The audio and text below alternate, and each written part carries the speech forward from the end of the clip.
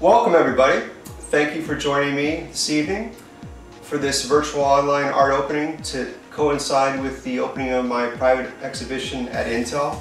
I feel very fortunate to be able to share my work with the folks at Intel, but because it's a private exhibition, I wanted to find a way to extend the reach of the show beyond the physical installation and to share it beyond Intel and, for that matter, beyond California.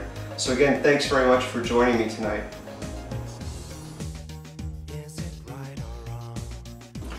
Before we get started tonight, I wanted to thank a few folks that have recently purchased some of my artwork. This includes Rosie, Brenda, Heather, Paul, and Sandra. Thanks very much for your ongoing support. I really appreciate it.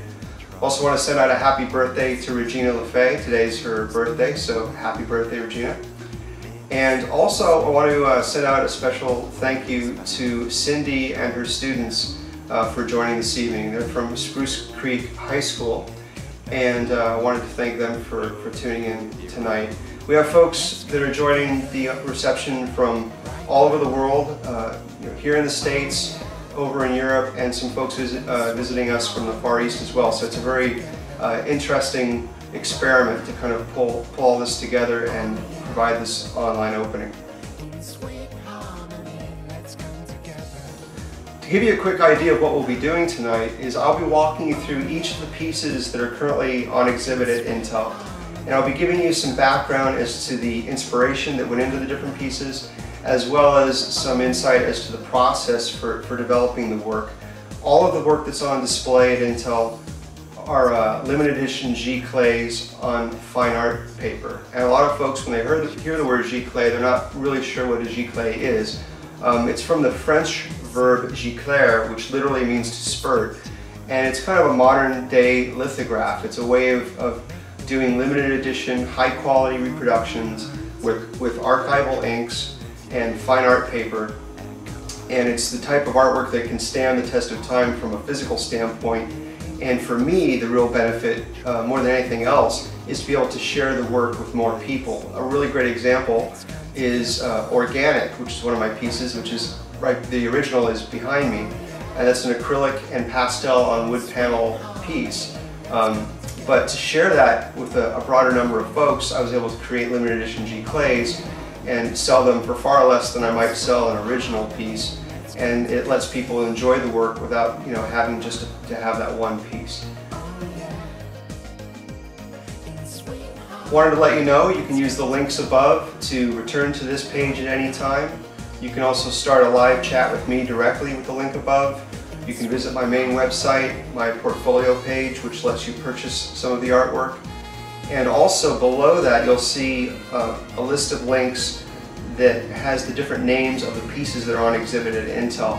Whenever doing video online, it's always a little bit difficult to maintain the quality of the image. So while I will have video representation of the different pieces in this tour, you can also click on the links above and it'll open a separate window on your computer where you can get a closer look at the individual pieces. So let's get started.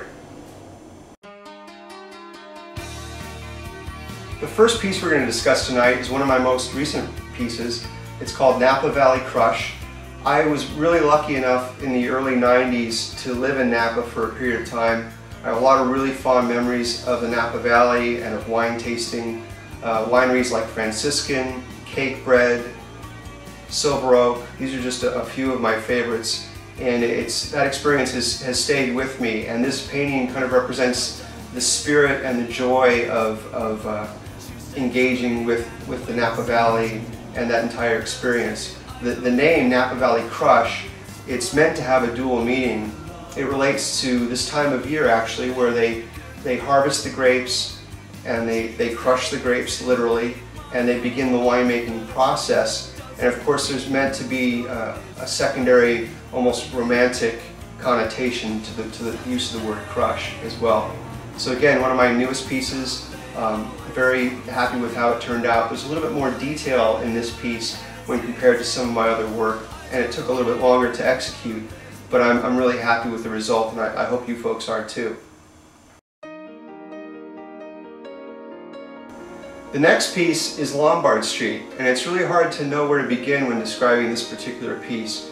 I painted this back in 1998 when living in Pacific Heights in San Francisco, and it's one of those iconic pieces that I love so much because it's so instantly recognizable, but in many ways it's not truly representational. It's just the feeling, and it's the energy of Lombard Street and the windy road, and just the beautiful homes that line the street, and just the experience of descending down that hill. The other thing that's interesting with Lombard Street from a process standpoint, while it's an acrylic on wood panel with accents in pastel, one thing that I used to do quite a bit of in some of my earlier work is I would create an underpainting in the complementary color. So when you're looking at Lombard Street and you see a field of red or a field of green, there's actually an underpainting in its polar opposite color. Now the idea behind that is, rather than just painting a single layer of color on white canvas or on a white prepped surface, what you're doing is you're painting the final color, which is the polar opposite, on top of that its complementary color. The idea being that when you have variations in brush strokes and you have a little areas where maybe the brush strokes are a little bit thinner than others, what you actually see bleeding through is that complementary color, and it creates somewhat of a resonance or a vibration within the piece. And that's something that I did almost without exception in a lot of my earlier work.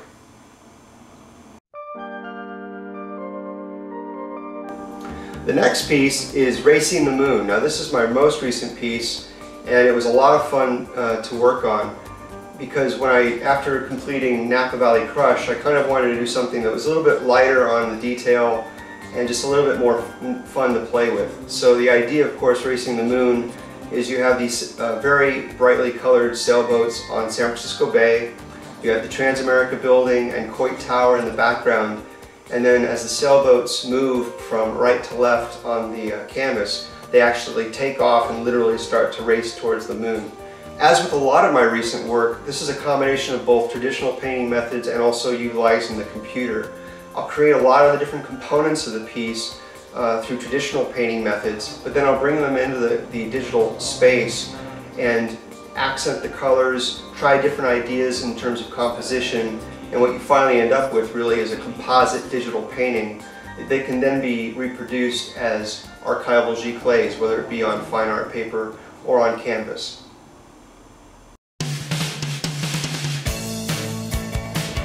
The next painting is one where the original is actually behind me, as I mentioned before, organic. This is the least representational of any of my pieces. This was also painted back in the late 90s, and it was painted by hand, and by that I mean finger painting. I literally created the different fields of color and then accented those fields with a strong black line. It was a lot of fun. There's a lot of folks that have suggested that I might return to that more abstract, non-representational style, at least to do a new series that are more in that vein, and I think I probably will, because it was a really a visceral experience to create a piece like that was not so focused on figurative or representational composition, and it's just one of those pieces that I continue to get positive feedback on. The next piece is Coit Tower, also known as Family Portrait. Of course, Family Portrait before my daughter arrived, and it represents, the two figures represent myself and my wife Nikki, our dog Hansel, and our cat Daphne. And I think it shows something that reoccurs in a lot of my pieces, and it's very important, is while my work is representational for the most part, I also take a very minimalist approach. I only develop the different components within the piece to the degree necessary to have their identity readily recognizable. It's clearly a cat, it's clearly a dog, it's clearly a bottle of wine, it's clearly a guitar. I don't take it much beyond that, and of course within this piece, the most obvious example of that is Coit Tower itself, which sits above on the top of Telegraph Hill in San Francisco.